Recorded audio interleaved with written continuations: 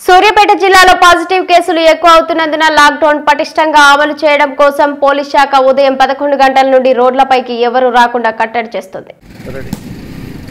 సూర్యాపేట పట్టణం నందు లాక్డౌన్ సందర్భంగా నిత్యావసర వస్తువుల కొరకు ఉదయం 11 గంటల వరకే ఎట్లాంటి నిత్యావసర సరుకులైనా తీసుకోవాల్సిందిగా ప్రజలకి ఆల్రెడీ బైకుల ద్వారా అనౌన్స్ చేయడం జరిగింది. 3 రోజుల నుంచి 11 గంటల లోపు అట్లాంటి మీ అవసరాలు తీర్చుకోవడం కోసం ఎవరైనా నిత్యావసర వస్తువులు 11 గంటలలోపు మీ యొక్క అవసరాలన్నీ తీర్చుకొని 11 గంటల తర్వాత కర్ఫ్యూ వాతావరణం ఉంటుంది కనుక దయచేసి ఎవరు కూడా 11 గంటల తర్వాత టౌన్లోకి రాకండి. అటు వారిపై బండ్లు సీజ్ చేస్తాం, కేసులు కూడా రిజిస్టర్ చేస్తాం.